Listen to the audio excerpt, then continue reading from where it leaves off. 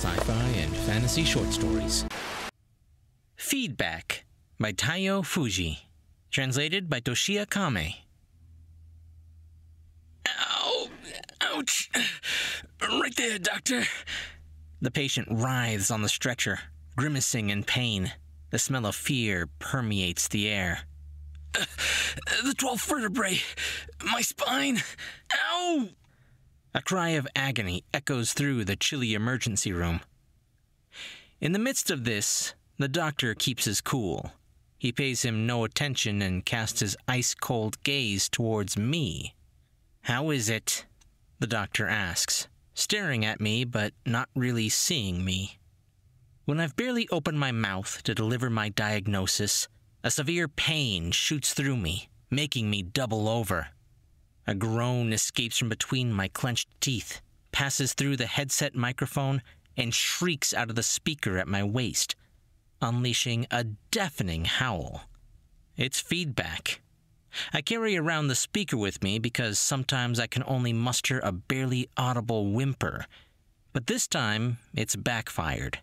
I hurriedly switch off the microphone. "The 5th rib is fractured," I managed to stammer, "and caused a mediastinal perforation of 2.5 centimeters. The doctor looks aghast for a moment, and then nods. Just as I thought. "Hey, folks, let's get busy. Move! X-rays, please!" As nurses scramble frantically, I leave the ER and head to the break room to get some shut-eye. Once inside, I look at all the faces. Some are new, others familiar, more new than old each time. They chit-chat about themselves, telling each other where they went to school. Get-to-know-you stuff. And there's the rest of us. We know when to close our eyes. Decades ago, scientists discovered a synesthetic nervous system.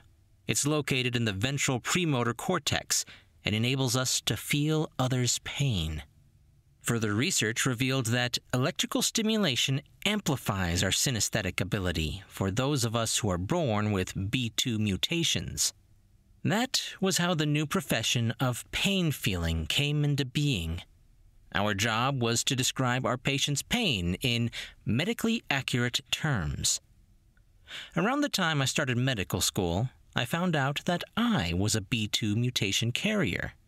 So it made sense to me to become a pain feeler. Those of us who share pain for a living are a close-knit bunch. We frequently chat via Zoom.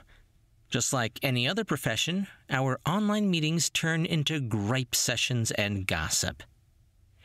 In this line of work, we appreciate outlets for releasing work-related stress. If there's one thing all of us hate, it's working in the ER. I suppose it's easy to imagine why. We're inundated with patients in extreme pain. The PA system squeals and emits a grainy, static sound. Here we go again. What did I tell you? "Calling for the pain feeler on duty?" A familiar yet distant voice booms over the speaker. "We've got a car accident victim. Please report to the 2nd ICU. I get up with a sigh, but sprint out of reflex. Scanning my ID at the door, I step inside and go to a patient strapped in the stretcher. With the syringe to inject a synesthesia implant, I grab the patient's wrist and look for a place to insert the implant. He looks familiar. He's my fellow pain feeler. "Don't," he says. I know what he means. Even so, I continue out of inertia. My tired hand automatically moves and slides the implant into the patient. Numbness spreads in the upper part of my right thigh bone.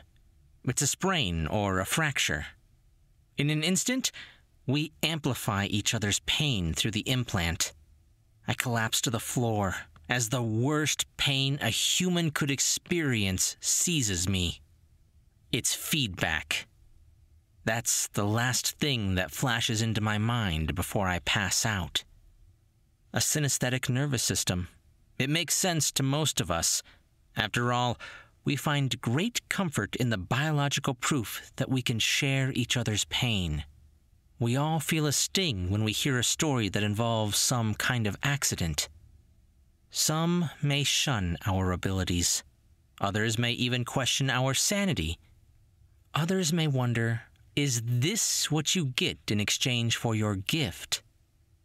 All I can say is that this is what I signed up for.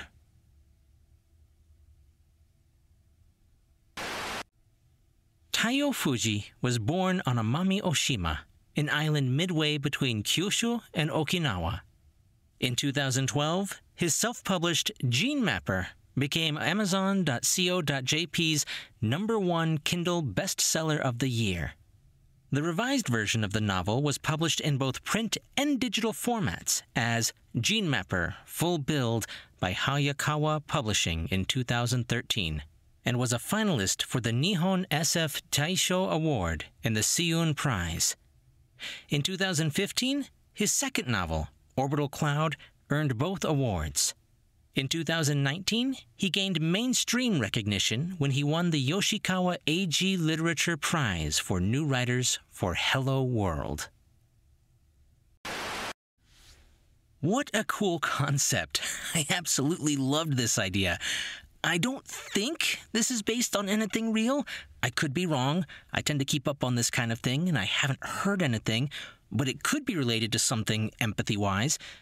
I know that people have talked about the ability to feel others' pain as a use of diagnosing symptoms before. I don't know where I heard that, but I know I've heard that idea. But the idea of feedback, being stuck in a constant loop where each of you is feeding back what you just felt, amplifying it each time, I thought that was just absolutely brilliant. So, great job, Taiyo. If you can't tell, this one definitely hit my nerdy side right where it counts. If you guys did like this even half as much as I did, be sure to leave a thumbs up and a comment if you're listening on YouTube. Or if you're listening to the podcast, I could always use more reviews over on Apple Podcasts. I'm Chris Aaron, and that's it for today's Tall Tale TV.